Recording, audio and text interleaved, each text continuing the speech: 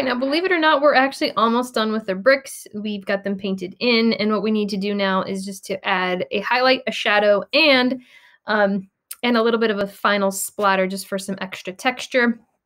Again, this is not my ideal way of doing it. I like doing it with a stencil and sponging it in, but sometimes it's just, we don't have a stencil or we don't have access to one, or they're kind of old and get dried out or whatever.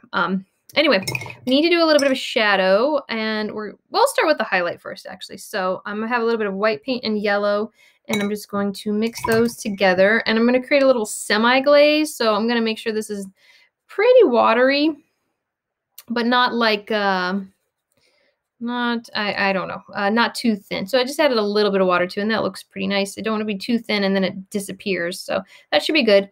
I'm going to do a little L shape along all of the bricks, even the ones that get cut off. I just get that side of it. There we go. Okay, it's as simple as that. Reload when you need. There we go. And now I've created a nice little highlight. It's consistent. Remember, the light needs to be consistent. The light source needs to be consistent. So the highlights have to all be along the same edges. Okay. And then what I have here in the corner is, again, just some black paint that I'm watering down and turning it into a little bit of a glaze.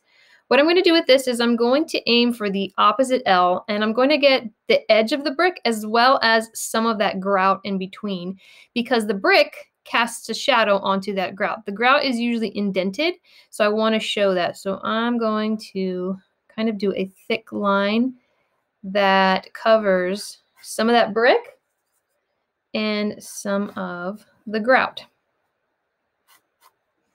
And it's amazing how just this little technique creates a huge pop. When you see it from afar, it looks that much more three-dimensional. The way to making something look three-dimensional is just by paying attention to what we call value in art. Value is the lightness and darkness of an object, the highlights and the shadows, all that good stuff. Okay, there we go. So already looking better.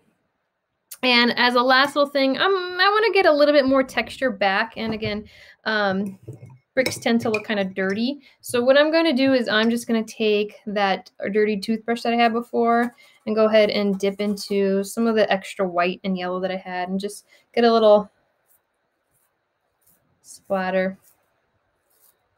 Look at that. Look at that amazing pop now. That amazing texture that I got now. Looks awesome. And now I got it on my desk. Awesome. That's pretty much it. So I'm going to lay it down here, let it dry flat so none of that drips, and do the same thing we did last time. Okay. Up close. Up close. Okay. I made a painting.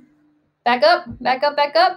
Looks pretty realistic. It really reads well to an audience, and it looks realistic, and it just looks like a real brick wall. So those are bricks, and that's it. I hope you enjoy this lesson and you try it out yourself.